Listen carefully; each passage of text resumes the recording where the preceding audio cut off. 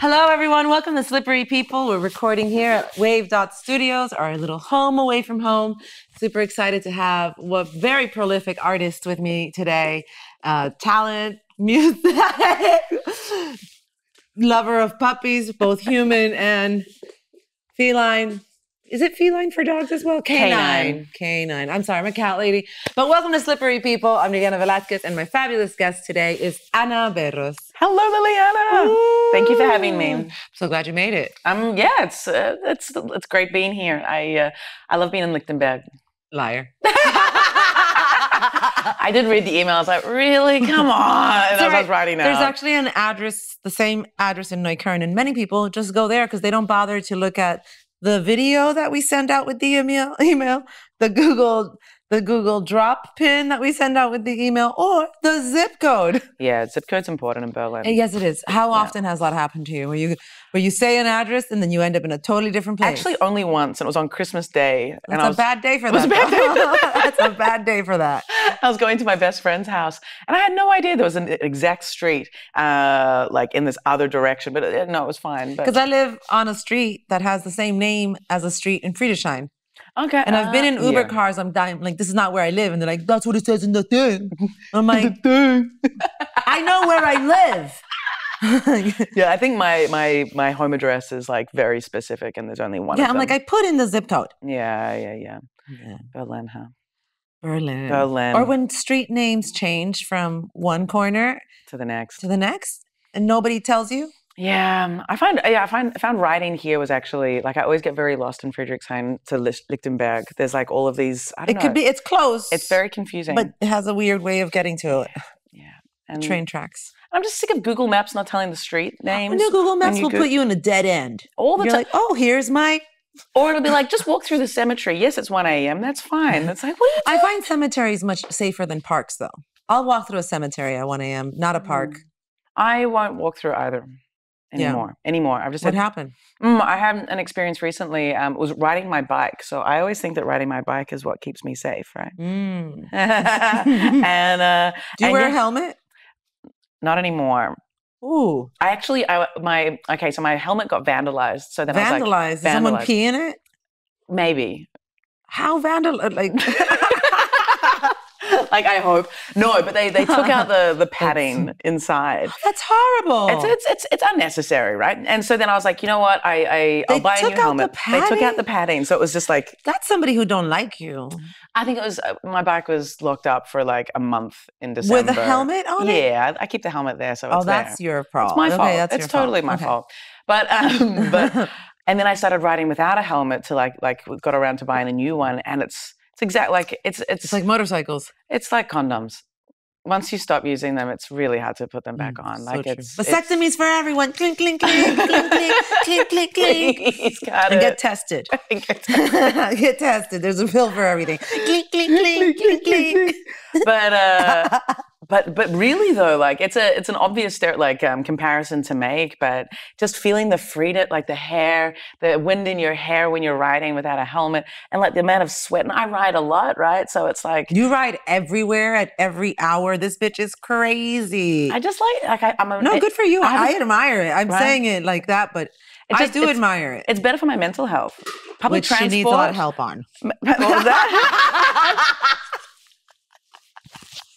And you can relate, okay? Of course. I just won't catch Ubers or Bolts or whatever everywhere. It's better for my mental health. Exactly. When I'm on an Uber. No. But I like the exercise as well, and just it clears my mind. So I do feel better when I've had a bike ride after a night of something. Then I get home, I'm a bit awake though, instead of being able to fall asleep. Definitely. But I feel like whatever few drinks I've had have gotten out of my system. Whatever thoughts I had from You've processed them. Yeah. Exactly. From doing a bad set or a good set or whatever. Exactly. Meeting someone I don't like, which is so often. So often. Daily. Hourly. No, everyone here is lovely. But no, like I was riding home and I have to ride through these parklands, and I've always thought it's safe because it's like a bike path as opposed to a road. But they're not lit. They are not lit. This is all designed by men. Yes. For sure. Yes. And there's like, and the residents, unfortunately, just like statistically speaking, probably, yes. And the residents in that area. Because they don't take into consideration the safety of a woman at night. At all. But also it's just like isolated. These parklands are isolated. So even if there were lights, it would still be that anyone to hear me scream would be very far away. And I only had this thought the first time when this happened, which was only like 2 months ago. I was riding and I go into the parklands. As I go into the parklands, this guy rides past me. I just randomly look back and he's stopped and he's looking at me. And I'm like, it's random that I even looked back. And then I ride through and it comes to this intersection and then I check the road and he's behind me. So he's looped back around and followed me. Ugh, disgusting. And then at this point I was like, okay, I could, go one way or the other. And I was like, let's go to the, the direction that takes me straight home. Take the bike. But I was like, but he didn't have bike lights on. And the next part of the road was super, super isolated. And I rode the fastest I've ever rode. Even if I turned around to look, I probably wouldn't be able to see because he didn't have bike lights. Oh, it's so horrible. And it was, I got home and my heart was racing more than like any drugs could make it race. And I just was like, I was terrified. So I don't ride through parklands by myself at night anymore. Yeah, I mean, it's preventive maintenance in the end. Yeah. There is still a lot of things going on. And Berlin is much safer than other places, but I don't know. Even when people are like, they're like, hey, let's go buy weed in the park at 2 a.m. I'm like, no. No. That's an absolute. I like how you're like, even when people are like, it's for the weed. I'm like, no. No. You go by yourself.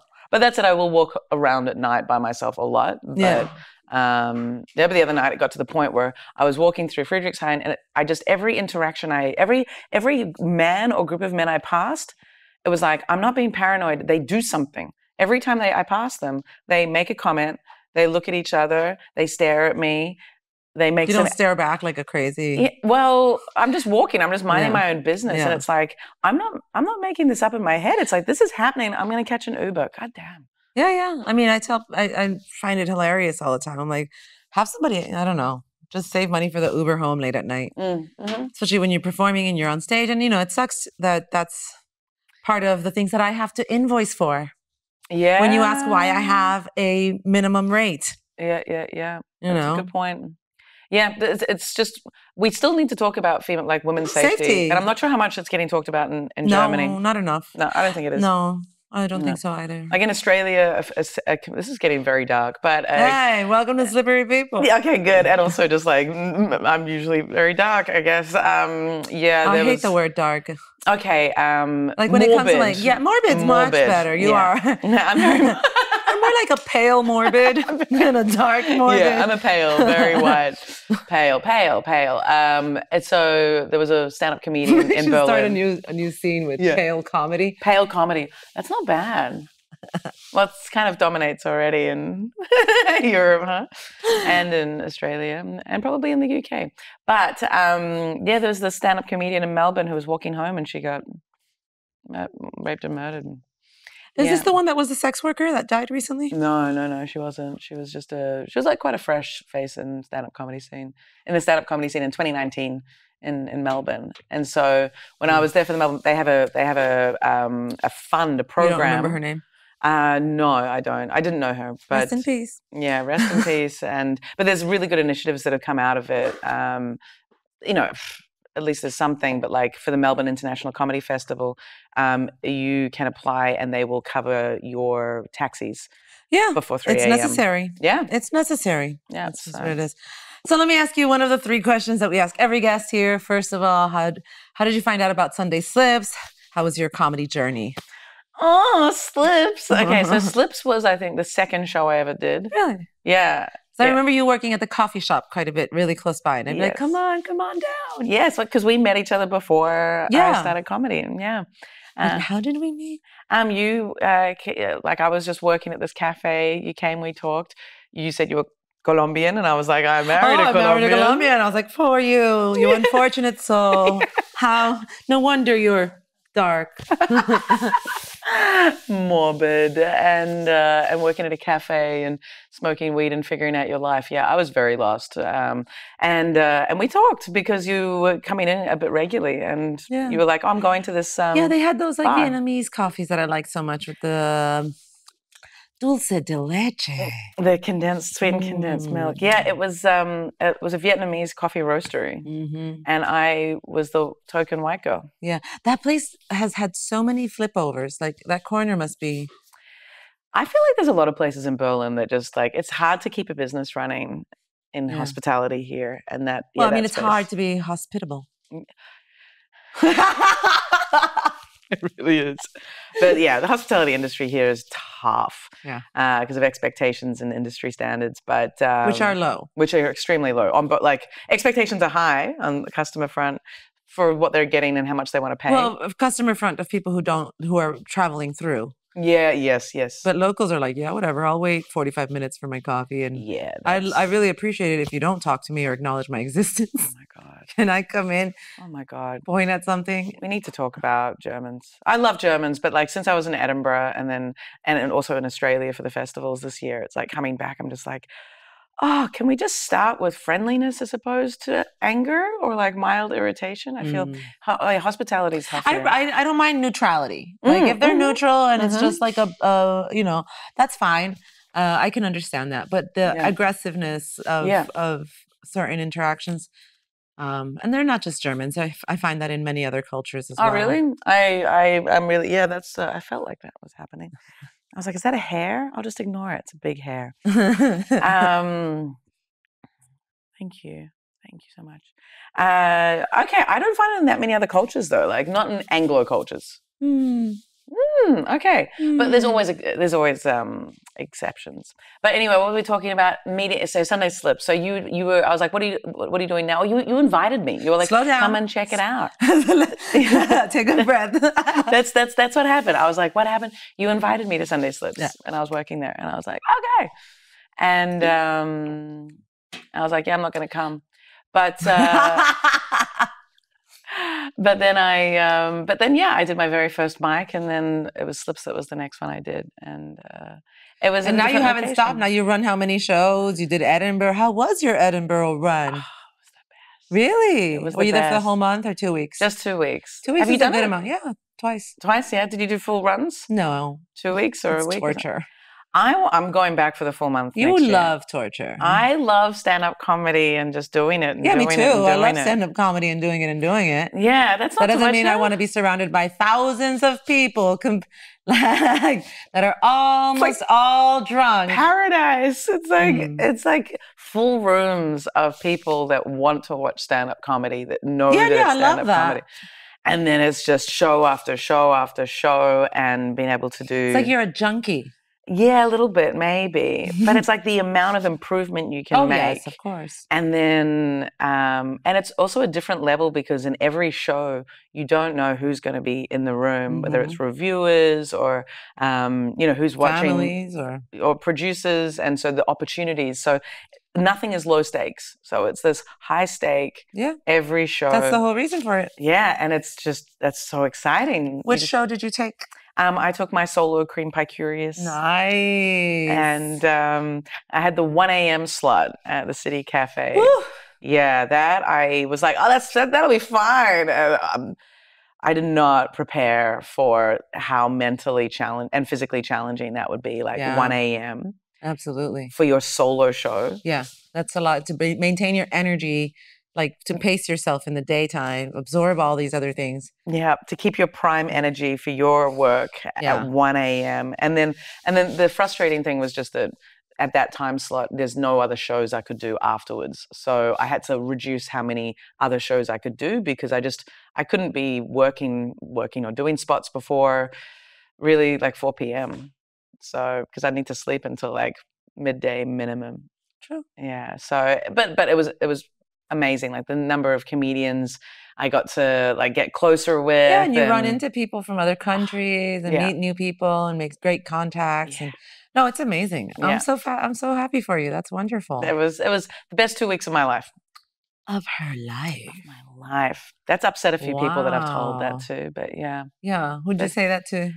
Like the guy that Multiple exes? Multiple exes. Yeah. No, I don't speak to them. But no, the guy that I'm currently seeing is like, really? The best they only 2 weeks? text. That's how young your exes are. There's older exes. Really? Yeah. My most recent like person that called me their girlfriend is 40. What? When did this happen? How did I miss this? You didn't like him, and I still. Oh, that makes sense. Yeah. And and I don't like him anymore. And now, yeah, I don't know. I don't want to go too much into it. No, all good. Yeah, I'm needing to tell him not to come to my venues or my productions. Well, that's how it is. Mm-hmm. That's how it is. That's how it is. But no, I've dated 40-year-olds and people my age. But yeah, they are usually quite Pretty young. soon you'll be in your 40s. I know. Only 4 years. Only 4 3.5 years. 3 years and 2 months. I'm excited about 40s. But I am freezing my eggs this year. Oh, yeah. She wants to be a mommy. I want to be a mom.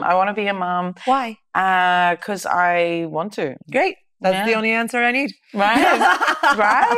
Right. I want to do it. Yeah, you're kind of obsessed with having a baby. Yeah, you've been talking about it for like... I've been talking about it for 5 years. You've been talking about it and selecting men purposely for procreation. Yes. And none of them are suitable. None of them. But I'm getting better. Like I'm getting better at picking them. I am getting better. So you're freezing your eggs? Yes. I got my fertility tested and I have the fertility of a 20 to 25-year-old. Wow. I know. I don't want to be bragging, but like I've done everything I can to destroy that. And it's I feel like a wicked witch that's like, ha ha ha, I kept the uterus safe. Like I don't know. Not just the uterus, but like the egg, 20 to 25. Like not like a 25 to 30-year-old, 20 to 25-year-old. Like I'm in peak fertility. That's what they told you. Insane. Yes. That's great. I mean, that's DNA. That's who you are. The gyno was just like, she used the term like super good fertility. Like, she's like super good. Ja, diese Frau, sie ist super gut. She's like, you can wait. I shouldn't recommend that, but you could wait. And I was like, I will freeze. What about the rest of my body? Yeah, exactly. And like here as well, and just general fitness. But no, I want to freeze them, and then at 40, another 4 years of doing comedy. At 40 would be when I and then she's going to come out with a special pregnant on stage. Hopefully. Wouldn't that be original? But yeah, give myself 4 more years to like really establish myself in comedy, get a little bit more secure financially. And then would you carry the baby yourself or would you have a volunteer womb? I would want to go through pregnancy. And get my tits sagging, rip this apart if I can. But it'll probably be a C-section. Because most are. You've planned it all. It just generally, like the statistics are in Australia, for example, I think it's like 70% of births. But that's because that's what they offer them. It's also what they push. It's what they push. Yeah. It's not like. But even in Germany as well, all my friends. That's the medical industry around the world. That's what they push on you because they want him. They want. What do they want? What do they get out of it? Money.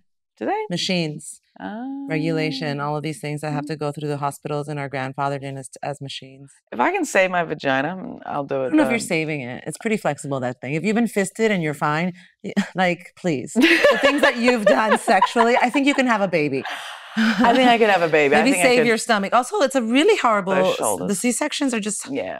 No, I would prefer dangerous. A natural birth. I don't want a C-section, but I would, at usually geriatric pregnancies, they suggest that because it's safer. Oh, I thought you had the fertility of a 20-year-old. Fertility of a 20-year-old. In a geriatric body. Body of a senior citizen. But, yeah. But yeah, so. Well, on this note, being that we're already speaking about the future, what are your future plans as an artist, as a mom-to-be? Oh, God. Mom-to-be. I want to be a mom. I do want it. Would you adopt? It's really hard, but I would. But I want to go. But I want to have my own baby. But I want to get pregnant. I want to experience that in my body. I never wanted that experience. Yeah, I want the full, all the pains, all the hormones, all of what that does Hormones to me. are already happening, I mean. But when you get pregnant, apparently your hormones double every day. Yeah, I know. And it just is you're experiencing this whole different level of emotion and physical, like, and your body changes and your organs move, and that's kind of interesting. So I'd like to experience that. And so adoption, it's like at 40, they really limit your ability to adopt. Actually, they don't like to adopt to people that want to die to. soon. Yeah, or that want to. Like, no one in their 20s is like, I want to adopt.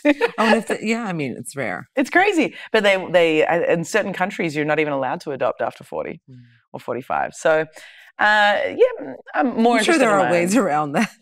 Probably. I identify as a 30-year-old. I don't know what the ways around are, but apparently they make it hard.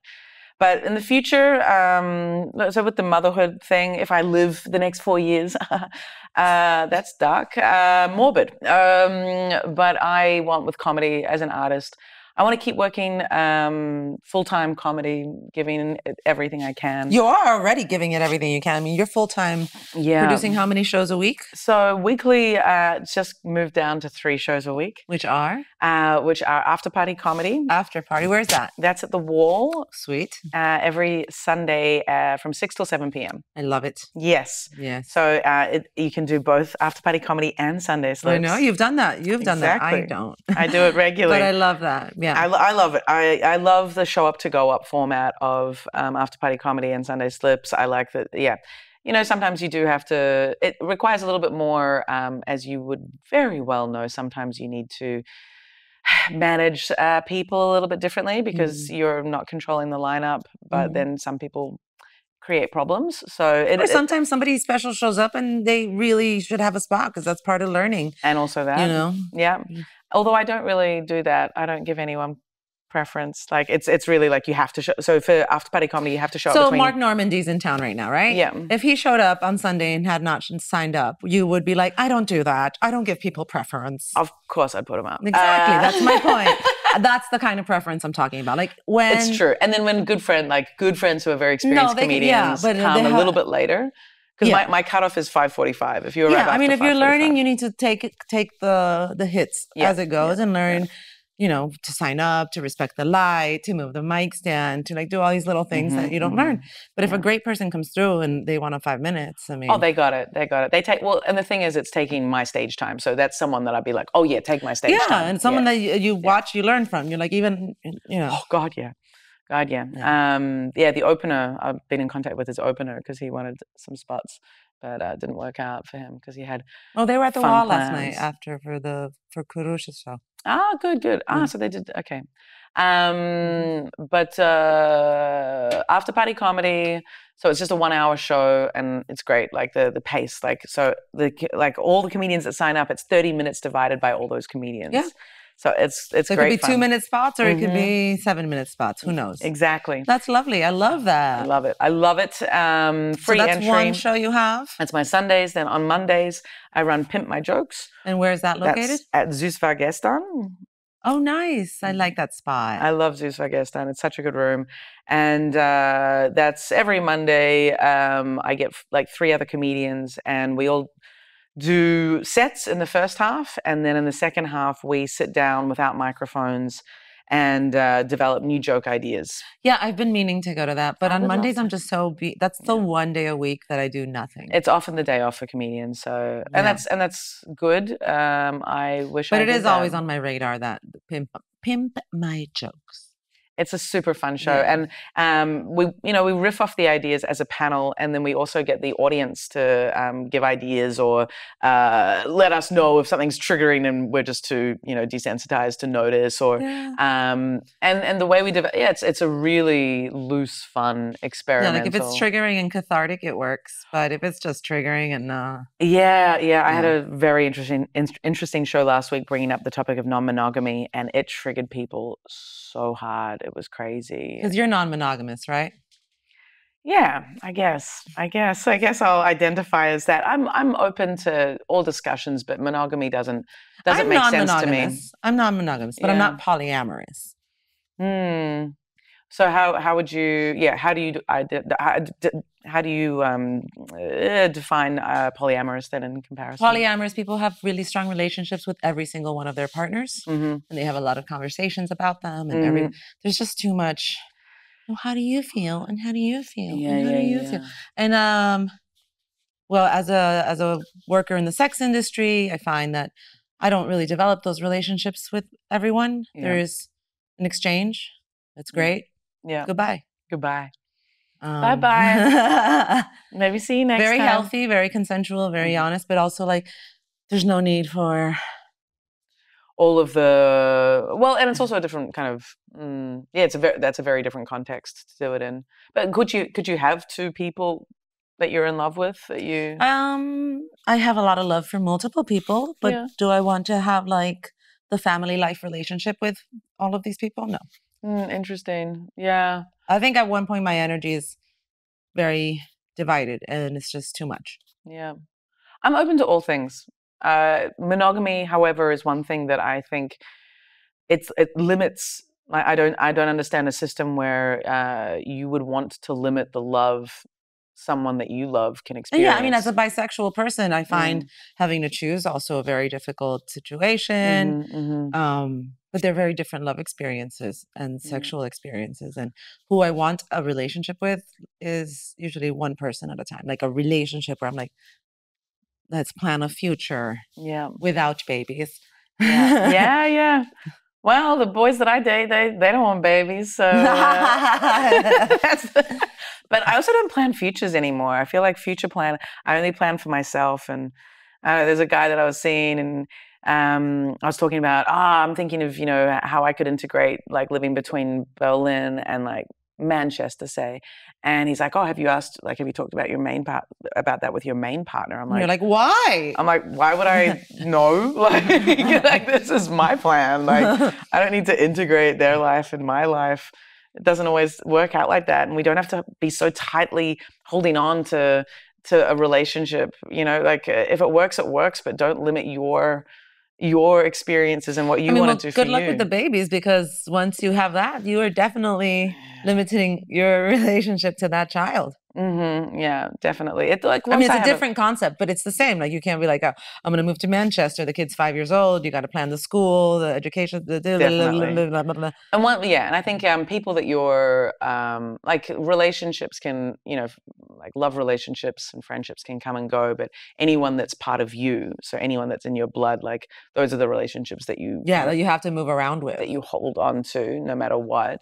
And you try and see them as often as you can. But, with a kid, that's a very different, a different responsibility and conversation. Yeah, totally. You're going because mommy said you're going. Yeah. And I love you. And I love you. And so I think it's staying in Berlin. I'm planning to stay in Berlin and keep producing my shows here.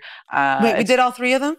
So that's Pimp My Jokes on Mondays, and then Tuesdays is Backdoor. So you're a Sunday, Monday, Tuesday. I'm Sunday, Monday, Tuesday. And then Wednesday, Thursday, Friday, you're doing spots for other people. Exactly. That's great. You've got it down. I think it just happened to be like that, but it works. So usually Wednesdays, I'll do a spot or I'll take a day off, or Thursdays, and then Fridays, Saturdays. And are you still recording that amazing podcast that I love so much? I am still doing it. I was very rigid. Adults only. Comedy Berlin. It's still going. I'm building my website right now because Facebook has really hurt me. Get off that bitch. Yeah, I'm off, but I'm needing to build a replacement channel. Oh, because you were doing everything only on Facebook? No, I was just also on Facebook. So just event-wise and marketing-wise. There was a lot of, it was Facebook heavy, but it was still like I was across all the things, but now I'm building a website to replace everything that Facebook was. Yeah. So now even my events. And all these other things, I mean, because your adults only is also very sexually oriented. I mean, they'll eventually just ban you.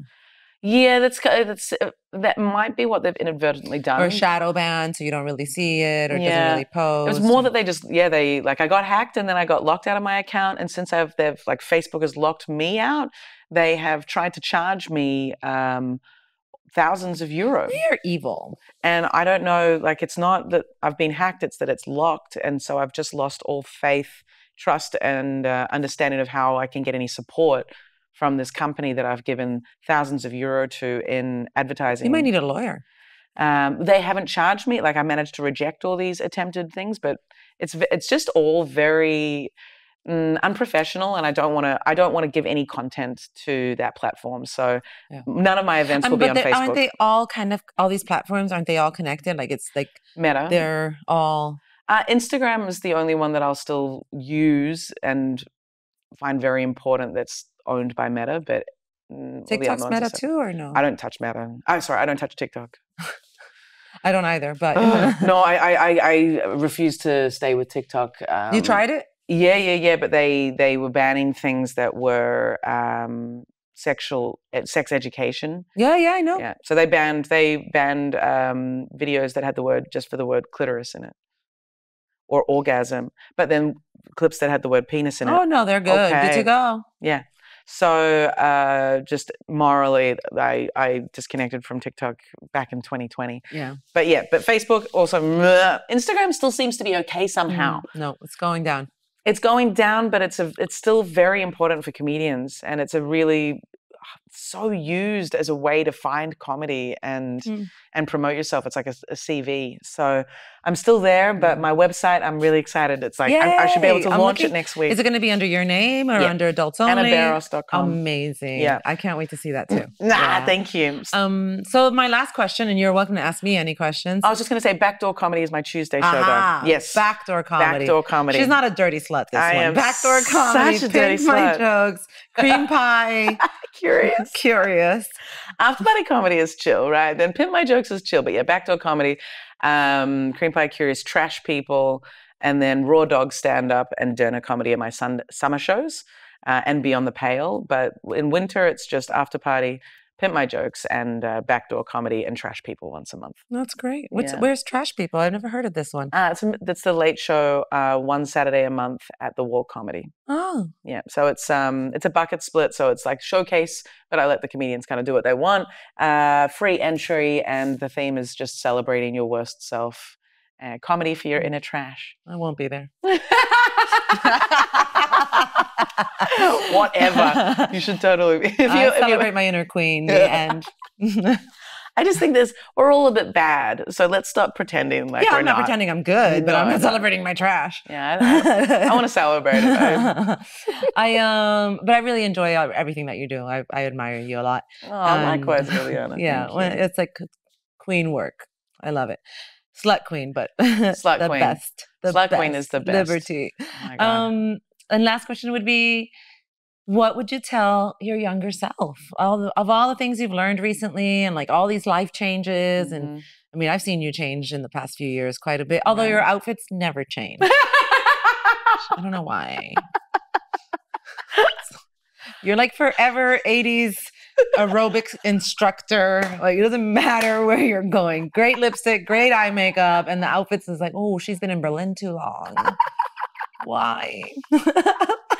I have been getting. You see me on Sundays, right? And like now, on stage, you haven't seen me. I've seen you when you came to when I was showcases. bartending. I see you often. That's true. I do have a pretty. It's very rare. It's very rare. There's variety, but it's usually pretty 80s. You're right. Yeah, it's like that's probably Keenan. Yeah. So what would I tell my younger self? I think like keep pursuing, like make time for your creativity. I always did, Nice. but like make time for it, and then the other side to it is also like say no. Oh, I love this. Say no when you like practice saying no. Yeah, it's a beautiful word. It's a beautiful. It should be used as often as yes, without any need for feelings outside of just like no. Exactly. So no, bitch. no. I mean, yeah. No, like no, I don't want that, or no, fuck off. Like telling and just not dealing with. I'm not trying to be nice to people that aren't being nice to you. Not. Yeah, no, it's a big boundary and it's a beautiful boundary, and it's. I like that. I'm glad that well, you're incorporating it now, so that's amazing. Yeah. But yeah, I also would have told my younger self at an earlier age, like, hey, no. Yeah, like be comfortable saying no. Like, don't have to take every opportunity. And you don't have to explain yourself when you say no. It's just a simple no. Yeah. And people who make you explain yourself, like question that stuff. And there's so many more things I'd tell my younger self. I'd give her a good hour sit down and also like just heaps of hugs. Just be like, you're all right, you're okay, you're doing good. Hugs. Aww. Yeah. Do you do any inner child work? Yeah, I do. Yeah, that stuff's powerful. Mm-hmm. I wish I'd done that a little bit earlier. I haven't done enough of it, but I do try and, speak with her. And I have multiple inner childs. They're all different ages depending on which one I need to talk to. Yeah. Yeah, for sure. They're all around. They're all around. Shut up, Cindy. I wanted to ask, are you doing work with the Dolma stuff? We're talking about babies and stuff. The doula stuff. The doula. I'm like, Dolma. Dolma's like a transport service in Turkey. I'd say I haven't really moved further from my last experience. Mm-hmm. And at some moment I might pick up again with somebody, but no, I'm still learning a lot. I'm very new, and it's something that takes a lot of tact and sensitivity and even with self. Yeah. So there's a lot of learning there. I am definitely hoping to support people in that. And I do think death doulaing is more my style. Yeah. That's super interesting. I didn't read about it. That implies that I've got some kind of academic involvement, but no, there was a TV show that had an episode where there was a death doula. It was an Australian stand-up comedy sitcom thing, and I'd never heard of it. Yeah, no, they've been around forever. That's so interesting. Yeah. That's such a cool thing to do. Yeah. We do not know how to deal with grief. No. Well enough. No. That's unfortunate. Yeah. But it's all a process, and I don't have children of my own, so I feel more comfortable on the death doula side, but I'm like, oh, you want a baby? Let me support you. How about we deal with your dying relatives instead? Yeah.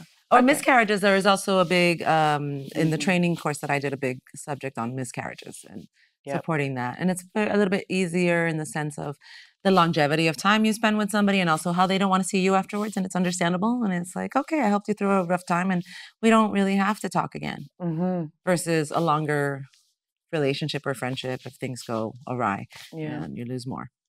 So. Yeah. Okay. Oof. I like how we kept this really light. Yeah, great. Thanks so much.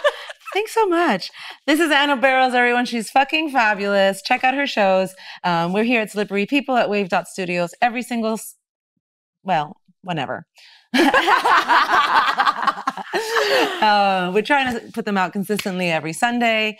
So check us out. If you like what you see, comment, check out one of these shows. And we hope to see you around. Have a beautiful night. I'm Liliana Velasquez. Thank you. Thank you, Anna. Thank you, Liliana. I'm Anna Beros. Thank you so much. Bye. Are you fresh in Berlin, or have you lived here for a while? About a year, give or take. I love your accent. Oh my god. Yeah, that's the accent I want to be able to do. That's so good. It's like Victor Petrashka on speed. I love it. What are you doing in Berlin? What do you do? Well, I'm here for about one last summer. I've been here. I work as a cook in breakfast in Radisson Hotel. In Radisson Hotel? Yeah, the one nice. On Alexanderplatz, where the big fish tank blew up. There was the aquarium blew up, right? Sure did. Yeah. Blew up. No more. No more. Right now I'm just staying at home doing nothing, and they pay me money. That's so good. You're living the Balkan dream.